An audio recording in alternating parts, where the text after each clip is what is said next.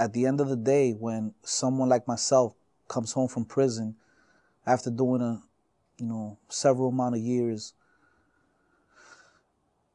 if we don't receive any kind of skills, if we don't receive any kind of training, to help us re-enter society, where does it leave us? Where does it really leave us? It'll leave us only with knowing what we do know how to do.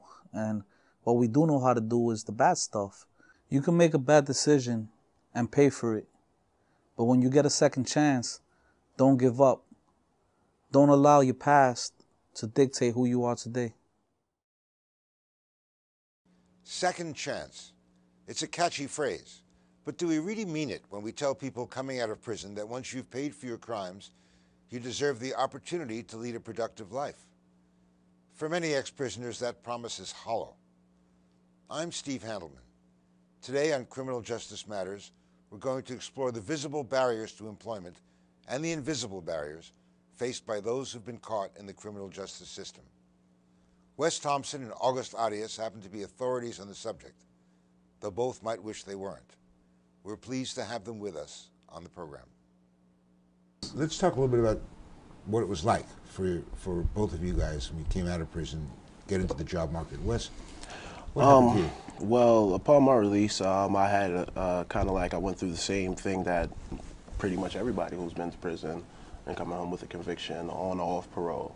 Going out, filling out applications, and I did land some interviews here and there. But what I say that I believe personally, and people who've gone through the same things would say goes to say too. You kind of feel that along when you go out for these interviews and you check this box and you sit down in this interview and it's like that elephant in the room. When is this person going to ask the question?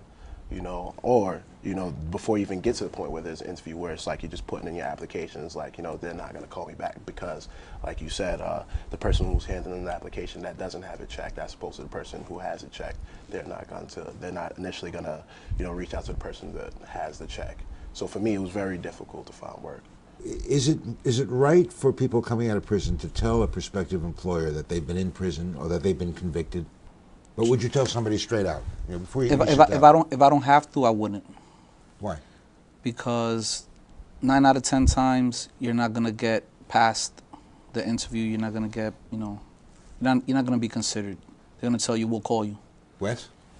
I'd say if I sat down in front of someone, do they have the right? I believe that if this person is employed and they're looking to employ, they have the right to ask the question because they want to know who they're employing. Would I sit down and would I give that information outright? Not upon sitting down. If it came up throughout the interview and I felt like I was being considered for the position, then I'd reveal it. But if I'm not even being considered, then it makes no sense to even reveal it.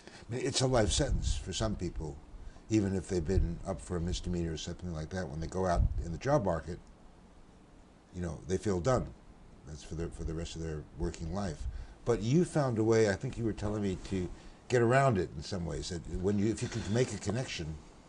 When I was released, I participated in a program called Times Square Inc. That's based out of Midtown Community Court. And they taught us several ways to answer the difficult question. That's what I was saying. Have you ever been convicted of a felony? And they taught us, when we go to a job interview, to be prepared for when that question comes. And when it comes, don't feel like, we do feel inside, for those of us that have been incarcerated, like, oh, here comes, the question, and, all of a sudden now your shoulders start sinking, you start looking down or looking away. In reality, we did the time for whatever crime we did. Look the potential employer in the eye, the interviewer, and tell them, sure, it was a difficult time in my life. I made some bad choices. It was a time that whatever, this and this was going on. However, since then, I've gone to college. I've gotten 28 college credits. I have become a father. I'm a proud father of a 15-month-old son. I've completed a job training program at Times Square Inc. And, continue to go on or take them down a different path. You answered the question that you were incarcerated, and now you've shown them everything you've accomplished since then. And hopefully that would be enough for them to say, okay, well, he was honest. An estimated 65 million Americans have gotten in trouble with the law at some point in their lives. Depending on the states they live in, many are permanently barred from certain careers by job restrictions and hiring bans that don't appear to recognize the promise of redemption implicit in our system of justice. This year may be a turning point in efforts to even the playing field for those who've been arrested or convicted. In January, Pepsi settled a $3 million job discrimination suit with the federal government that requires it to end a blanket ban on hiring ex-felons. The New York Bar Association has proposed a change in state law to allow more types of criminal records to be sealed. Many states, such as Ohio, are taking a second look at job restrictions. To help us sort through the political and social implications of these and other developments, we invited Mindy Tarlow and Ann Jacobs to our roundtable. Mindy's a former New York City government official and now director of the City Center for Employment Opportunities. Ann heads John Jay College's Prisoner Reentry Institute. She has over 40 years' experience in the criminal justice field, concentrating particularly on women inmates. So, Mindy, let's start with you. There's a lot of things obviously going on, as I just said. Does that mean that things are actually changing and looking up? I think there's a real opportunity right now. I think the economic condition being the way it is, the focus on underserved communities being the way it is during these economic times of joblessness and increased poverty, I think there's a growing awareness that people who have criminal records, people who are coming home from prison to these very same communities are really part of what the focus needs to be about solving the problem of unemployment and joblessness in these underserved communities. So yes, I've seen a shift in thinking, I've seen a shift in focus that I'm actually quite excited about. I think this is a really very interesting time for this field. You've just been made last month chair of a committee for the Work for Success program that Governor Cuomo has just announced. So that suggests that New York is moving further ahead than other states. But what exactly is it going to mean? The training is going to improve, but how are you going to cross that barrier? How is that actually going to happen to convince employers that it's worth taking a chance on ex-offenders? Well, one of the things about New York is I think it has one of the most robust community corrections infrastructure probably in the world. And among the organizations that focus on people with criminal records, there are several that focus on meeting their employment needs. I think what the Work for Success Committee is designed to do is several things to improve upon those community-based providers' ability to connect those people to full-time employment. We plan to improve the job readiness of people while they're inside so they come home more prepared to work. We're trying to sort of rationalize the system of how people who are coming home from prison get to employment programs that are the right programs for them at the right time. Not every program works for everyone. These are people we're talking about at a very specific point in their lives. So what we're going to try to do with this committee is make sure that the right people get to the right program at the right time so that the organizations and community-based providers that are already doing, I think, a very good job at connecting people to the labor market, we can do an even better job by making sure that we're getting people to the right program for them at the right time. Let's go back to that for a second. Let me turn to you. Play devil's advocate. Is it ever wrong for an employer to take a prison record or a conviction into account? I don't think anybody says that you should never take that into consideration. I mean, in fact, most people who are thoughtful about this would agree that you should take into consideration what is relevant to the job that you're asking them to do. And clearly the kind of blanket policies that we're struggling with right now don't do that. First of all, the Pepsi EEOC case that I think you were referring to earlier was dealing with a policy that considered arrests. Well, there are hundreds of thousands of people who are arrested who are never convicted. Surely we don't think that should preclude them from employment. And then there are people who are convicted of a range of offenses that have nothing to do with their ability to do the job, nor is there any consideration of how long ago the conviction was. And I think that we're a country that someone recently said believes in second chances. I mean, surely we want these people to work and to do meaningful kind of work that contributes to the societal good. And we should be much more discerning about which kinds of convictions at what point should preclude somebody from consideration for some jobs. Most people bring up the question of public safety about employing ex-offenders. Even if they've been free or clean for 10 years or 20 years, people will say, well, the recidivism rates are so high in our society that why should we take chances with public safety? Now, let me, again, play devil's advocate. Where do you draw the line? Clearly, it may be justified that a convicted sex offender should not be allowed to work in or near a school. That's what seems to be a no-brainer. But there are a lot of other professions where there might be some sort of ambiguous line to be drawn. At what point do we feel that public safety is best protected by at least drawing a line between some people who have done things wrong in their past and they shouldn't be allowed to go back to those professions again? We have sweeping barriers that don't make any kind of sense.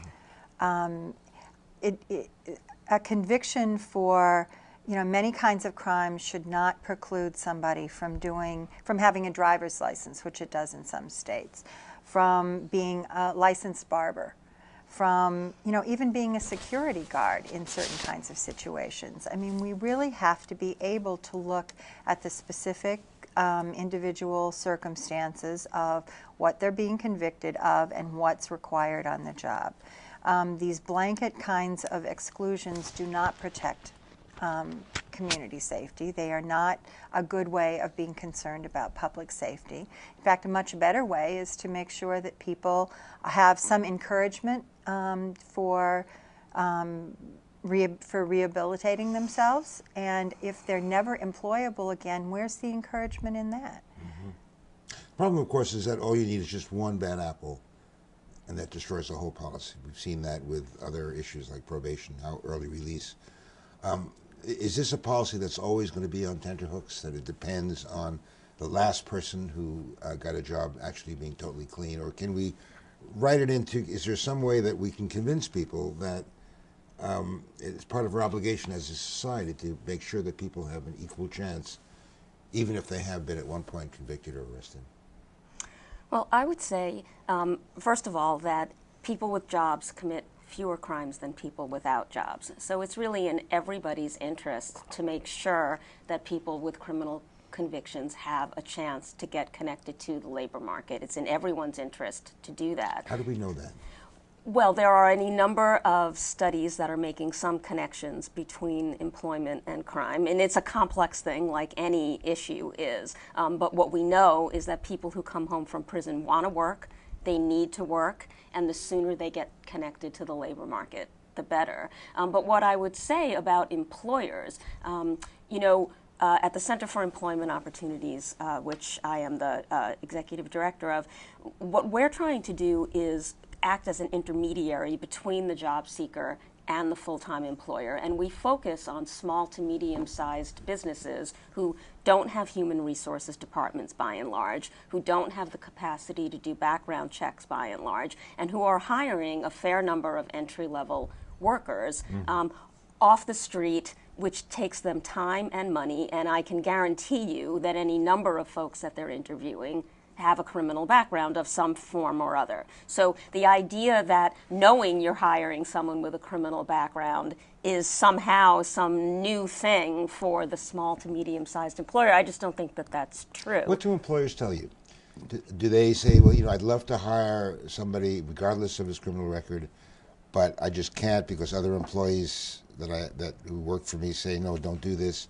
I mean, what are the pressures on an individual employer that prevent him from considering? I think if this room were filled with employers who are hiring people at the entry level, they would say, I just want someone who's going to show up on time, who's going to do what I'm asking them to do, who's going to work well with other people, who's going to make an effort. And it's our job, and by our, I mean the community of folks who are helping formerly incarcerated people get connected to jobs, to vouch for that client, to give them the kind of work experience that they need so they're a job-ready, tested worker. And I think it's there that an employer will take a chance.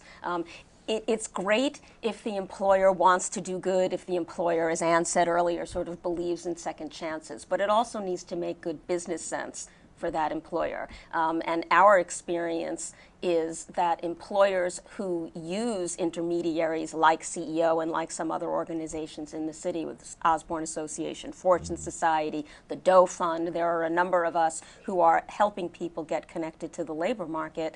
What we're doing is kind of vouching for the client, having provided them with work experience and training that they need. And so employers are more comfortable hiring from us. And if there is any sort of a problem, they can come back to us and we can act as their human resource arm, which is something that's very valuable to the bottom line of a small to medium-sized business. And I think that's what makes it work.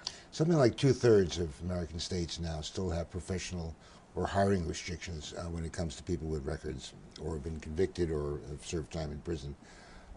Is there any chance in the next 10 years that we're actually going to change this, or is it just an uphill battle? I mean, what are the politics of trying to get these things changed, especially in the climate we have now? Well, actually, it's the best climate that we've seen in decades. Completely agree. I mean, there is a recognition that we have been locking up far too many people for far too long a time. There's a whole conversation about the collateral consequences of conviction that make us realize that we shouldn't do these automatic kinds of exclusion from job and housing and other kinds of basics that someone needs to construct a law-abiding life for themselves. And there's leadership at both the national level with President Obama and Attorney General Holder, and certainly in New York with Governor Cuomo, but in other states, as your opening comments recognize. Talk a little more about the collateral consequences. Tell us about them.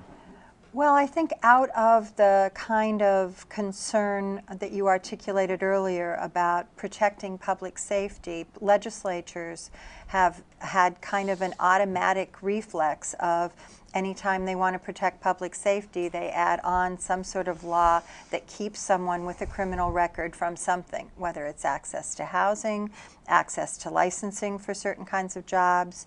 And that whole field is called collateral consequences. It means beyond the crime that you're convicted of, the very fact of conviction bars you from access to other kinds of opportunities. It's a life sentence that you get. It's a life sentence.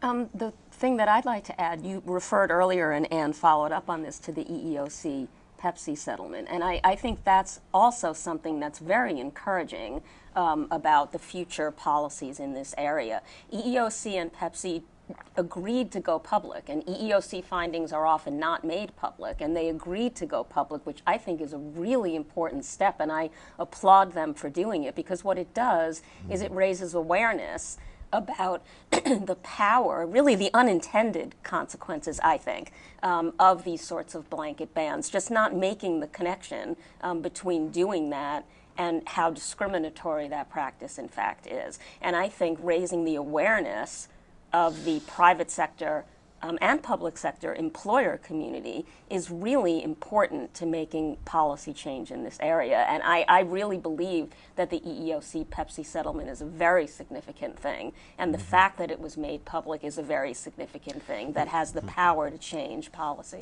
It's got to be more difficult, though, in the kind of economy we have.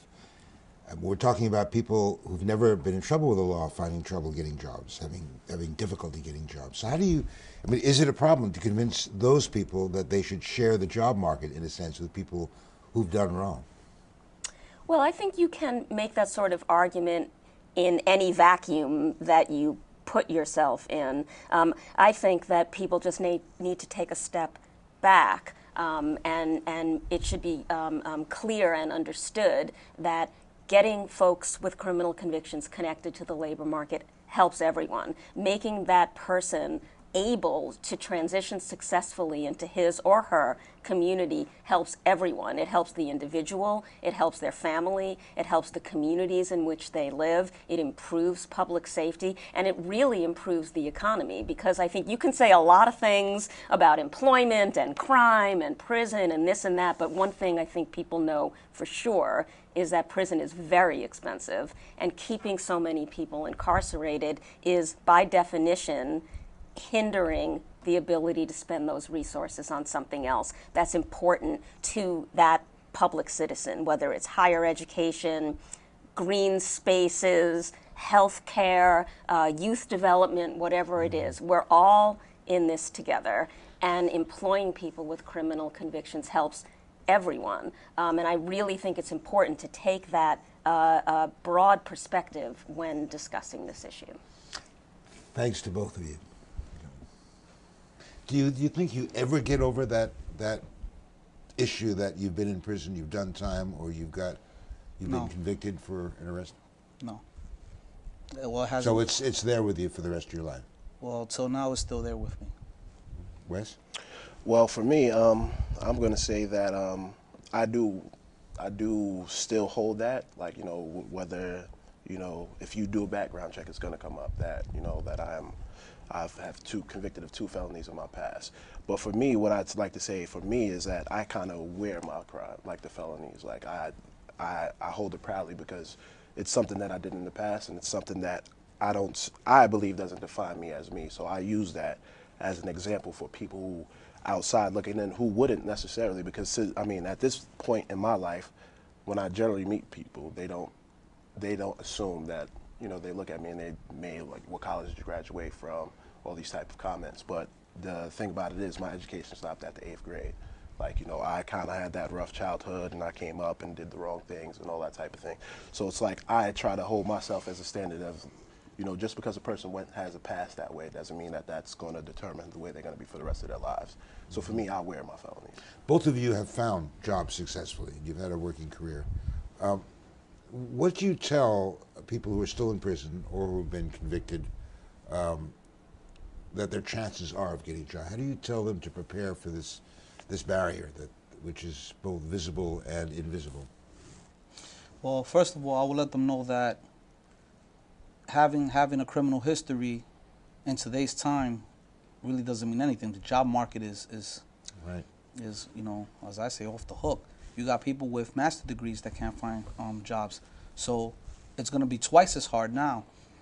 But my advice would be, as Wes was saying, and I say, don't let the past dictate who you are today. You know, you did something in the past. Show everyone and yourself who you really are. And it's going to be difficult. Keep your head up and keep going to interview after interview after interview. Because if you say to yourself, you know what, who's going to hire me? I got a record. If you start telling yourself that it's over before it begins, you're not going to get nowhere. You know, you have to believe in yourself. Even if nobody else believes in you, you got to believe in yourself. I'm going to make it. And don't give up. When the times get hard, don't say the hell with it, because you're going to go back to, you know, where you just left. So you just got to continue. Look, it's very difficult for me, but I believe I'm going to make it. You know, a lot of people who are in prison in the first place don't have the job experience or the job skills. So when they get out, they've got this double problem of trying to get into a market that they've got no experience. They may not have a high school education, much less a college education. I mean, that adds to the issues that they face because it's the same issues that brought them into trouble with the law in the first place. Now they've got them double when they go out into the job market. What do you tell people when you work with them on that? Well, generally, I would like to say, in a case like that, I always like to go to the bigger picture. Is that if we know, like, prison is supposed to be a place for correcting, it's called correctional facility. So I always say things of that nature should be addressed while in prison. That this person should receive some type of education. This person should receive some type of job training and things of that nature. Again, it's an added barrier. Like, you know, what can you do? This person is coming home, he has no skills. So it's like, do we put this person in a program? Do we get this person some type of training? Or do we tell this person, again, as I spoke to earlier, the work that he that he did while he was incarcerated, you know, that should count for something, because you know, there is prison labor, and most people who are incarcerated, they work some type of job throughout the time that they're in the system. So that could be used as job experience too. Are you guys both comfortable with the fact that wherever you go from now on, that's going to be over your head?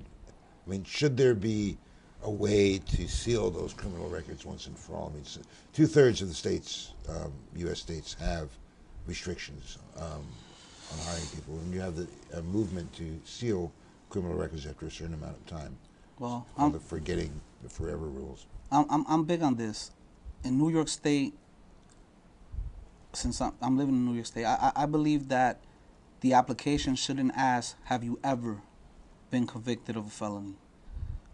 I think they should read something as, have you ever been convicted in the last 7 years or 10 years? Mm-hmm. You know, because it gives somebody an opportunity to come home, right? And show that after 4, 5, 6, 7 years, you've been living productive. So they shouldn't have to know if something happened 20 years ago or 30 years ago that could affect my employment today.